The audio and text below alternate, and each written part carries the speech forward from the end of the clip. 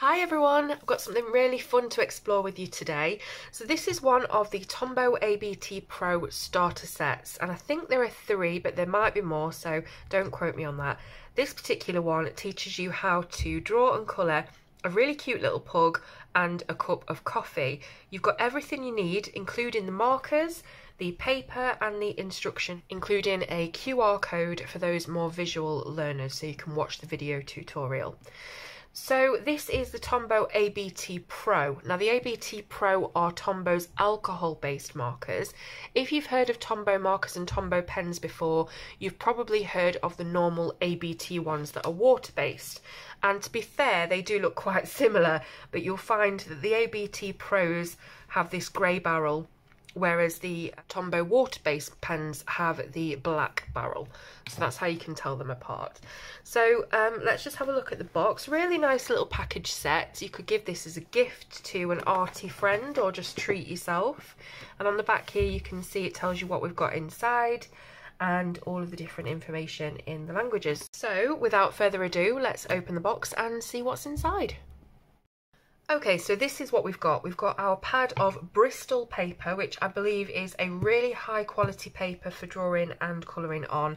It's 250 GSM, which is £120, and it's a 5.8 by 8.3 inch A5 size pad. There's 25 sheets included, so you know, plenty of practice, even if you're just doing these 2 projects, or whether you're going to use this paper on, you know, all sorts of other projects. They've given you a proper pad rather than just a few sheets, which is really good. We've then got the step-by-step guide to colouring the pug and the cappuccino, so we'll be going through that together as we do the projects. There's the QR code on the back for you to do the video tutorial, see that online. Then we've got the 4 markers themselves. So we've got 4 shades of brown, or rather I would say 3 shades of brown, and then a kind of a warm grey colour. So the actual colours included are PN69, P942, P907 and P879. So there's all the colours. So I think we should just get started in one of these projects, don't you? See what we can come up with. So the creator of these projects is someone called Tanya Gear. Hopefully I'm saying that right. So with the pug, we have to do a bit of a sketch. Now there is a outline template to cut out. Here it says on page 7. So that's here. So I guess we can cut that out, and I don't think we'll be able to put it underneath and trace it because that paper is really, really thick. But I guess we've got to try and do our best to draw it. So let's have a go. I'm going to try my best and see what happens.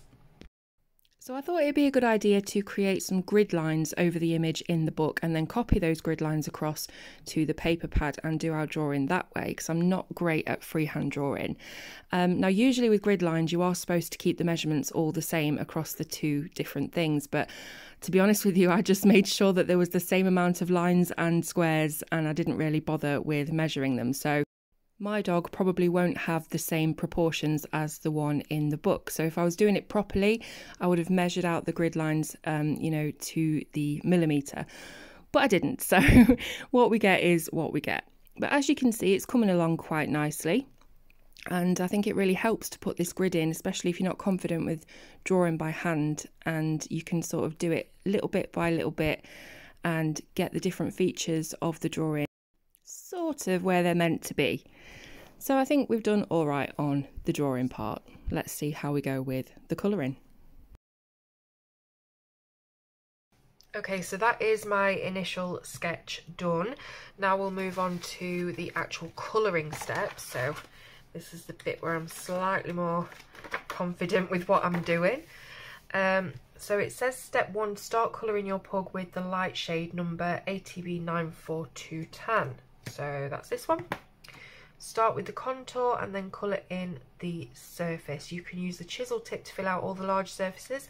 The fine brush tip of the ABT Pro is best for fine lines. By applying the colour repeatedly, shadows and depth emerge at the desired locations.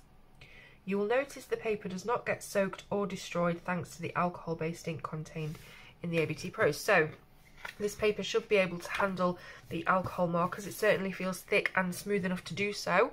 So we'll see how it goes and see how much bleed through we get on the other side. yeah, so let's try step 1. So I'm going in with the marker doing the contour areas first, because with alcohol ink, the more you layer them, the darker and the more depth you get out of the colour. So doing the contours first means that we will see those contours even as we put a second layer of colour over the top.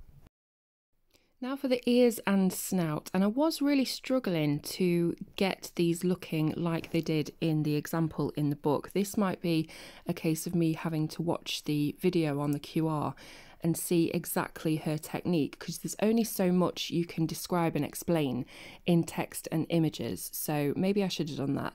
I'll try it on the next one, the coffee one.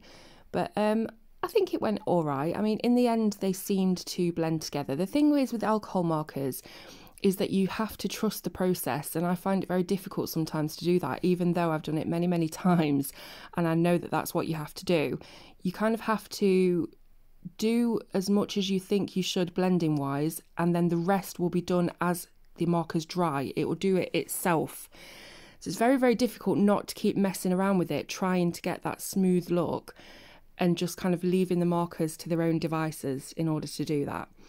So on the snout, as you can see, it starts off looking very blocky, but as they dry, they do blend nicely together.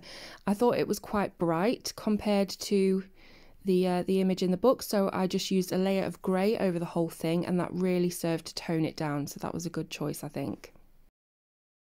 The one thing that I knew I would have to get right on this was the eyes. I think whenever you're doing pet portraits, the eyes are really, really important to get right, or it can look very weird, but I'm really pleased with how they turned out. As per the book's instructions, I'm now going over all of the little folds and creases in the pup's skin, just to redefine them a little bit more and really create that look of squidgy creased folds. And I think it's worked quite well. Again, just blending them out with the lightest colour so that they don't look as stark. So I realised here I'd left a big blank space underneath his bow tie, so I filled that in with the lightest colour. Now the bow tie itself, I really struggled with getting the depth right. I couldn't get it looking 3D, and I just couldn't emulate what was in the book at all. I tried layering the darkest brown and the grey lots and lots of times, but I don't think it turned out as well as it could have had I had more practice with this kind of thing. Here I'm just redefining some of those folds in the skin again, using the spice colour, which is the lightest of the two browns, and some of the grey as well over the top, and just redoing it and blending it as many times as I feel I need to get it looking kind of right. Now at this point I started to realise that if I really pushed down the tip of the marker, I could get a really thick layer of colour that sat on the surface of the Bristol paper for a few seconds before soaking into it, and that meant that I could use a lighter colour to sort of drag out that darker pigment and blend it all really, really nicely, and I think I got a really good blend effect. So I wish I'd known that a little bit earlier in the process, but yeah, it helped me really blend the dark brown and the light brown together, because there is quite a difference in between those two shades. And finally, I am just using that technique of puddling the ink and blending it out on the ears and the face, where I wanted to get a little bit more depth than I'd managed to achieve before. So there he is, our cute little pug. I've erased all of the construction lines around him, and yeah, I think it's turned out really well. If we just compare it to the original illustration, I don't think it's quite as pug looking as the original, but I'm not an artist, so I don't mind that. I think probably I could have stretched out this area a little bit more around the snout and maybe made use of lighter highlights between all of the creases. That might have helped, but I'm quite pleased with it. I think it's gone all right for a first go. So the paper itself, as I mentioned before, is really, really smooth, and it does allow the ink to sit on top of it for a little while, a very short while. So you can get in there quick and blend, but you do have to be fast about it. As for bleeding, as you can see, it goes through to the other side, which I totally expected anyway, but it also does imprint on the next sheet as well, so you will have to use something underneath. So let's have a go at the cappuccino then. So it says first of all we need to sketch in our pencil lines, so I think I'm going to need my compass for this to get a nice circular shape for the cup, and yeah, let's see how it goes. So just popping those initial shapes down with my compass, doing the sketch work very lightly so that it can be erased or covered up by the ink as well. Then just adding in details by hand, like the pattern in the foam and the handle of the cup, and of course the 2 wafer rolls sitting on the side of the saucer. The first thing it tells you to do is put a layer of the lightest brown down, the tan colour. And again, it says to do the contours first, but there isn't really any contours on this bit with the light colour anyway, because most of it is covered by this mid-brown, the spice colour. So just trying to copy it as best I can from the book. I probably should have got that QR code video up. I know I said I was going to, and then I completely forgot. And before I knew it, I was into the project and I didn't want to stop to set it all up. So I'm just adding in different highlights and shadows here and there, trying to keep the width of that cup all the way around really straight and uniform. But there were some points later on in the project that I did whip the white gel pen out just to get rid of any stray ink that had gone over the lines. So at this point I'm just doing the shading on the saucer. Quite difficult actually to build up shading with such a light colour, but if you just keep going over and over the same areas again, you will notice a very subtle change. Using the grey, which I feel is a bit too much of a dark grey really for light shadows like this. I think they could have used a grey that was just tonally slightly lighter. So I'm doing the edges of the wafer rolls, and I know at this point that I've gone too thick on them. And to be brutally honest, I did sit and look at this for a good 5 minutes wondering whether I should carry on, because I think I totally messed up on the wafer rolls, way too thick on the edges. And again, it's that grey, it really just seemed to take everything over.